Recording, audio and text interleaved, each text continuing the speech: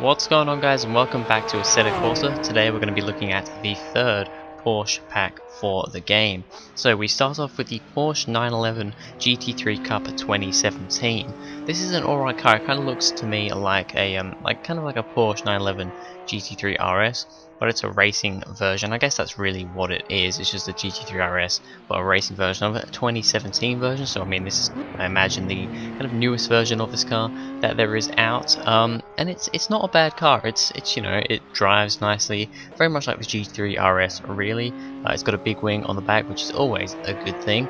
And yeah, I mean, it's an alright car to drive. Not really too much to say about it. It's the sort of race car that I do enjoy because it's more like a road car.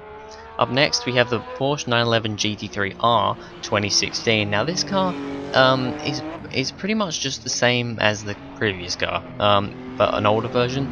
It does look slightly different at the front. Slightly different kind of front bumper, but apart from that, I mean, the back looks pretty much identical. It's around about the same sort of speed. I didn't check the power and weight figures and stuff like that, but I'm fairly sure they're similar because they both felt, when driving them, pretty similar.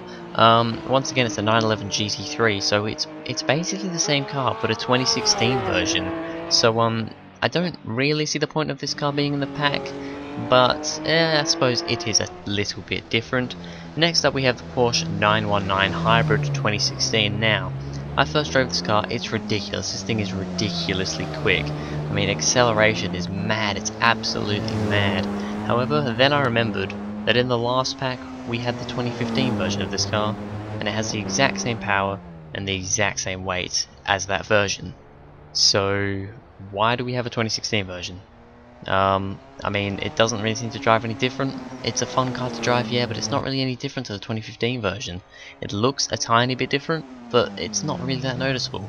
So I don't really know what's going on there. I really don't. I think there's just not really any point. Next up, the Porsche 908 LH. This, I believe, is a more classic race car, and it's alright. It looks interesting, to say the least. And it drives kind of like you'd expect a classic race car to drive.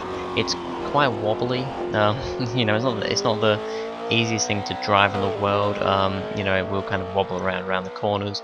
When you accelerate, it kind of, you know, wobbles around a little bit, but it's not too bad. The brakes aren't great, but I mean, that's to be expected from a classic race car, I suppose. All around though, it's something a little bit different. It's a very interesting looking car, that is definitely for sure, and it's alright. It's not a bad car. Up next, the Porsche 917K. This is once again, I believe, another classic Porsche race car, and I think this one's more powerful than the 908, and I probably do like this one a little bit better, a little nicer handling. Once again, brakes aren't amazing, but you know, to be expected. Once again, a very weird looking car. It looks pretty similar to the 908 from the front, as I outbrake myself massively into that corner. It looks pretty similar to the 908 from the front, but from the back it looks quite a lot different and quite crazy, to be honest. It's quite a crazy car. Yeah, once again, it's a nice car to drive. It sounds pretty good as well. I will say that the 908 sounded really amazing when it was kind of just ticking over in the pits. It sounded amazing. Yeah, this one sounds good, and it's pretty nice to drive as well. Now we got the 911R.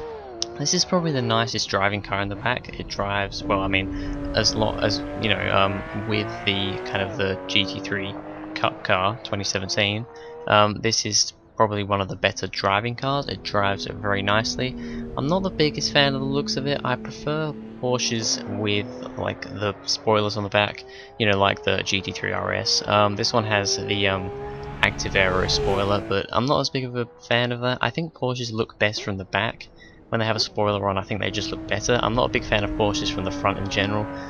This car's okay though. It's a bit bland, it's a bit boring, but it drives alright. It's not terrible, and yeah, it's okay. What else can I say? And the final car in the pack is the Porsche 911 Turbo S. This is probably my favourite looking car in the pack, road vehicle wise anyway. It looks pretty nice. It's not bad. It's pretty much very similar to the car that we just saw then, the 911R. However, it's got a spoiler on the back. It's got a bigger spoiler, and that's what I think just looks. I think that makes Porsches look better when they have that spoiler on the back. And yeah, I mean this Turbo S is good. It doesn't drive quite as nicely as the 911R. However, it's not bad. It sounds good. It's a Porsche. What do you expect? It's all right. But there we have it. That is the third Porsche Pack, the Porsche Pack 3 for Assetto Corsa. It was an okay one. It wasn't terrible. I don't see the point of the hybrid 2016 because it's pretty much just the same as the 2015. The two kind of 2017 and 2016 GT3 cars, yeah, probably only really needed one of them. But everything else is actually not too bad, and they're all a little bit different, a little bit more variety than the last pack, that is for sure. So anyway, that is going to be it for this video, guys. Thank you very much for watching. If you enjoyed, please go ahead, like and subscribe, and I will see you guys in the next video.